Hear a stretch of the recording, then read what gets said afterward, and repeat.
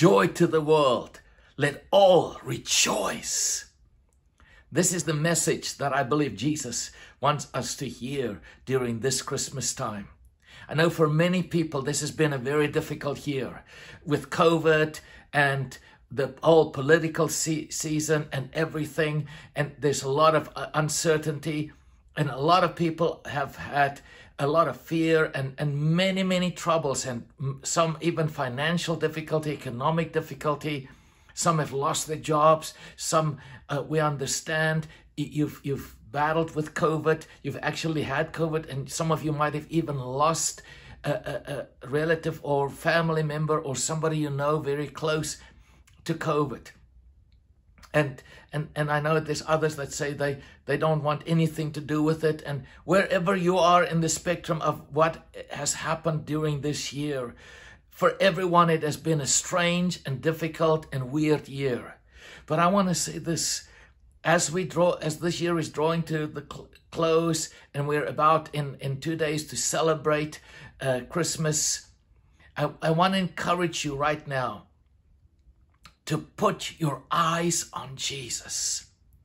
And so let's look at what the Lord wants to speak to us.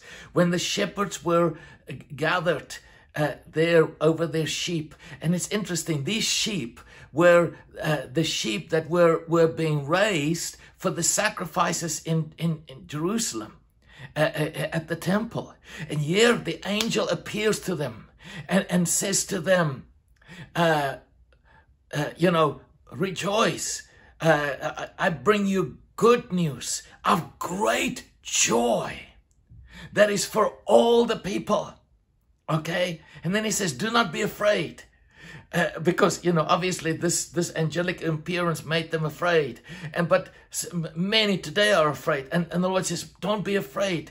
But he is bringing us good news. And then the angels started singing, glory to God in the highest. And peace, peace, peace to all men, peace to you, and goodwill, favor. May his pleasure, the word there is his pleasure and delight. May his pleasure and delight be upon you. And so the announcement of the coming of the Lord Jesus was with great joy and excitement. It was in a time where the Roman Empire it was in the midst of the Roman Empire, and the Romans were controlling and ruling over Israel, over the land of Palestine, and the Jews were under a lot of stress and trouble, looking for a Messiah that would politically come and deliver them from the Romans, overthrow the Romans, and reestablish the kingdom of David according to what it was in that time. But God had a different plan. That day is still coming. But he was giving them the Savior of the world, the one who would pay the price for our sins and would be buried and raised on the third day and conquer sin, sickness, disease, oppression, and death. Hallelujah. This is the Jesus that triumphed. But it was that Jesus that we celebrate at this time that came into the world. Okay? When he was born from Mary while she was a virgin. And so how it happened was this. And the angel came to her in Nazareth. And he said to her, rejoice. And as you can hear, there's a theme here of joy and rejoicing. He says to rejoice. You are highly favored because God is with you. I want to declare to you today. And then he also said to her, do not be afraid. And I want to say this to you. Do not be afraid, but rejoice. For the Lord is with you, and you are highly favored of the Lord.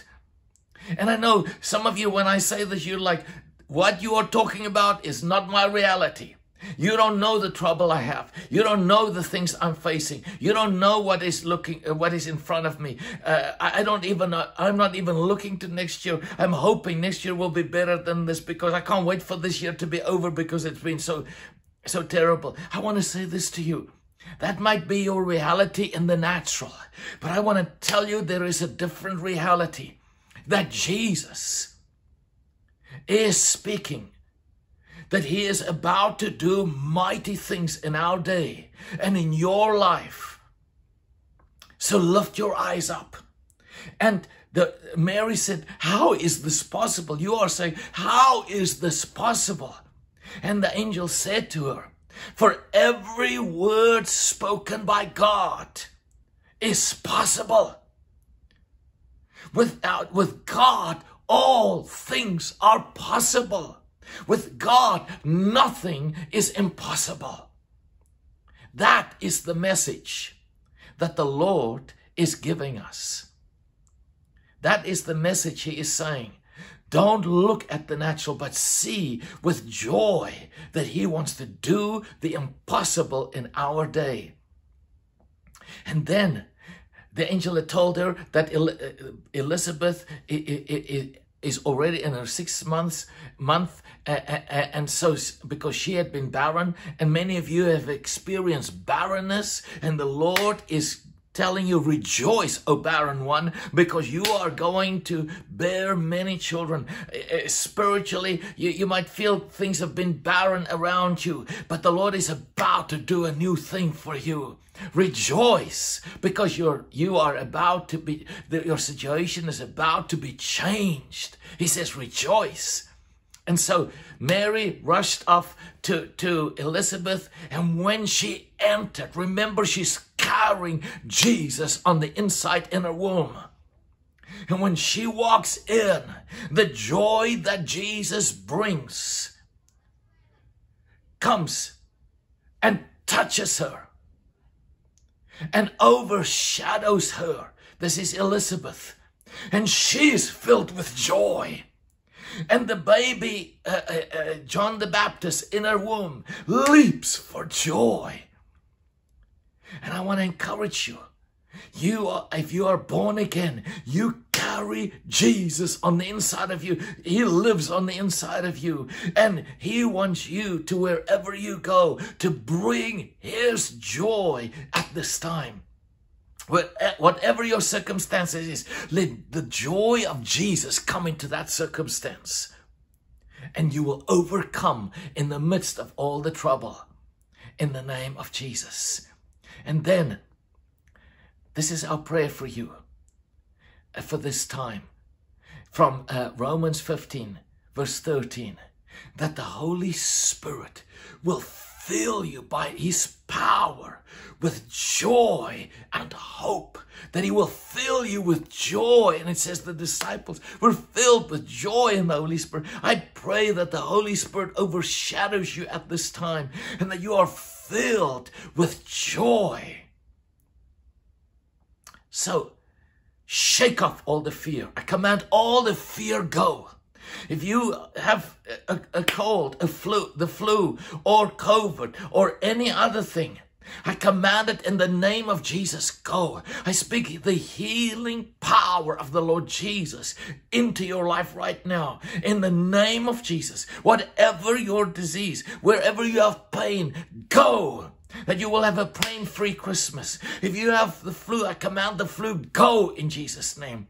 That you will be without this flu in the name of Jesus.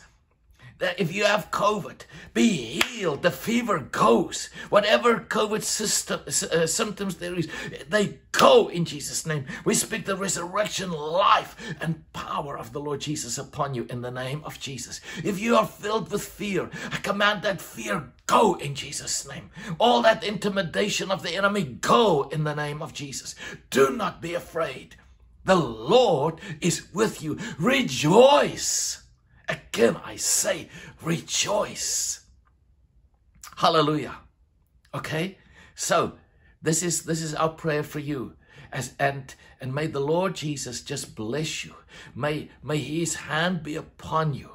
May your celebration of the coming of Jesus be so Jesus-filled that you will be so aware of the Lord Jesus, and that you will be filled with joy and delight. Even when you open your gifts, that you will be filled with delight.